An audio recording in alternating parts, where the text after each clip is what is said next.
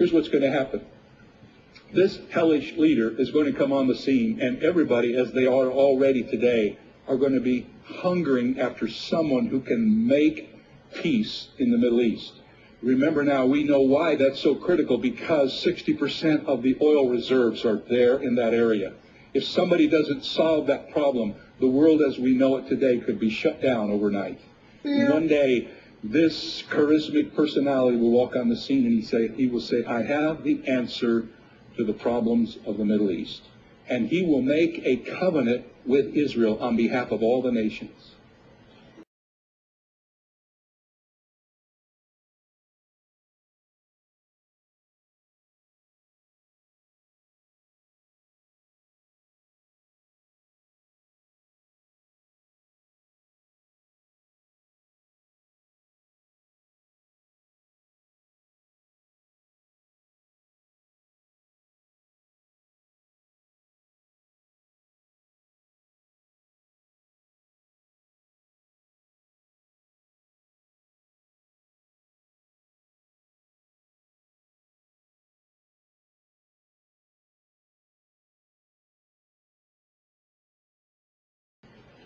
The Bible predicts that worldwide chaos and instability and disorder will continue to increase as we approach the end of the age.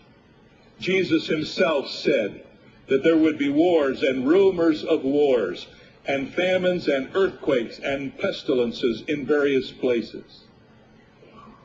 Just before these conditions explode into world chaos, the rapture of the church is going to take place.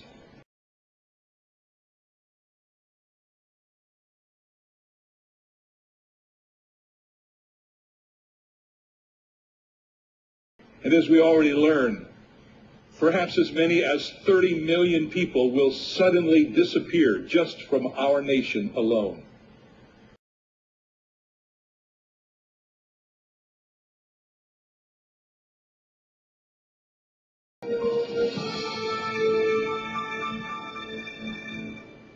I started preaching almost 40 years ago, and from the very beginning, I've always preached the prophetic sections of the Bible. Frankly, if you choose not to do that, you won't preach much of the Bible, because a great deal of the Bible is prophetic in nature.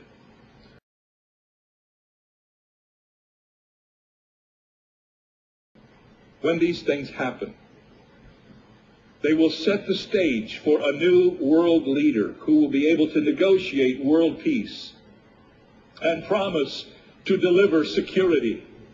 This leader will emerge out of the newly formed European Union, and in the Bible he is commonly referred to as the Antichrist.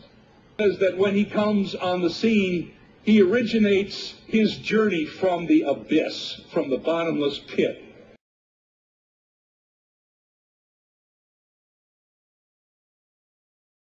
Revelation 11:7 says, when they finish their testimony, the beast that ascends out of the bottomless pit will make war against them. Where does the Antichrist come from? Ladies and gentlemen, he comes from hell. He comes from hell. He comes from the bottomless pit, from the place of punishment that God has created for Satan and his angels. Now, the Bible does not tell us who the Antichrist is. In fact, we are told by Paul in 2 Thessalonians chapter 2 that the coming world ruler will not be revealed until after the rapture of the church. So if you come to the place where you think you know who he is, you have been left behind.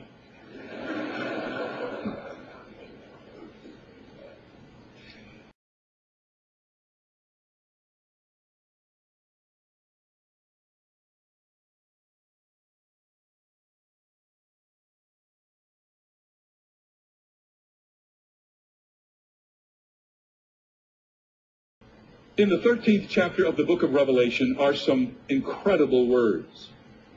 If you have your Bibles, you can read them with me. If you don't, you can read them on the screen. But notice, first of all, Revelation 13:5.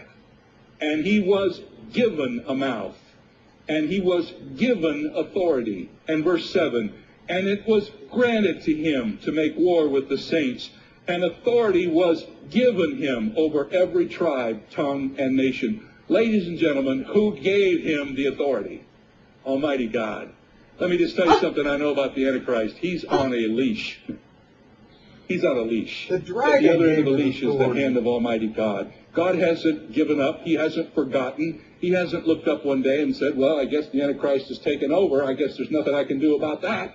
No, everything that he does on planet Earth, he does under the sovereign permission of God. God doesn't enable him to do it. He gives him permission to do it. Do you remember when Satan wanted to tempt Job? He came to God and he had to get permission to do what he did.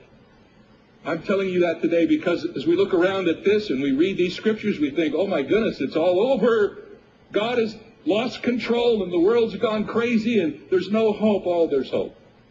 We know who's in control. Almighty God is in control. And Antichrist, as evil as he is, will never be able to step outside of the boundaries God creates for him. And one other thing to remember, if I've got my theology right, we're going to be in heaven. You ain't got your theology right. We're going to be in heaven when this happens.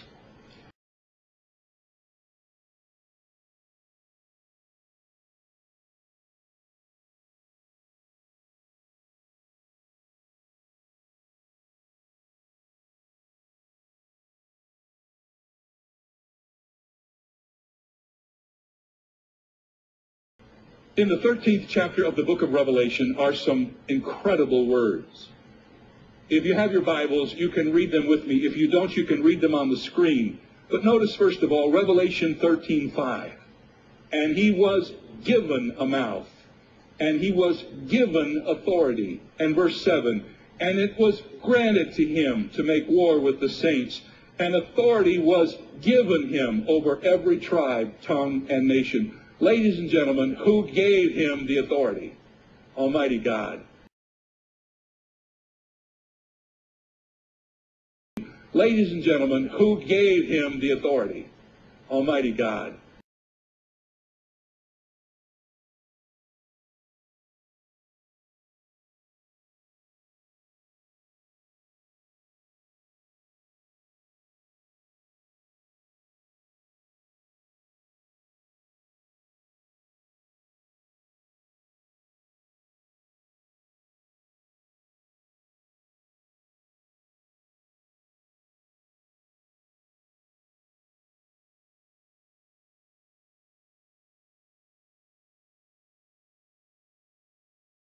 And then the Antichrist, immediately after that, according to the scripture, is killed.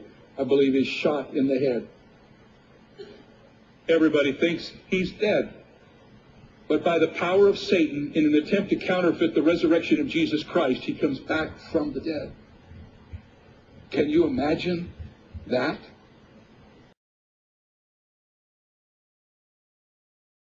I hope you caught the element of timing I mentioned in today's message. The Antichrist will make his meteoric rise to power as soon as the Church of Jesus Christ has been removed from the earth at the rapture. If you do not want to be on planet Earth when the Antichrist rules, then there's only one way to escape. Only true believers in Christ will be removed from the earth at the rapture, and you'll be taken to heaven with Christ before the Antichrist begins his reign of terror on this earth.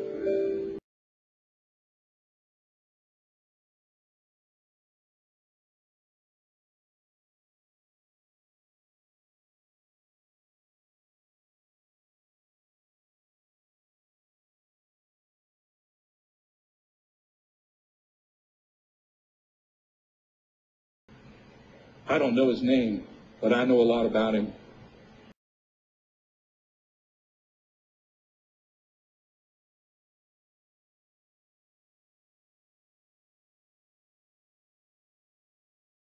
Why did you cut off your wrist? Because I'm not cooperating with the state. The state has no authority over me. The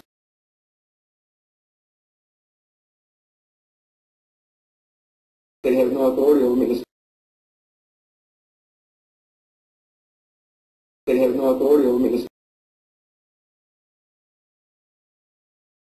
state has no authority over me.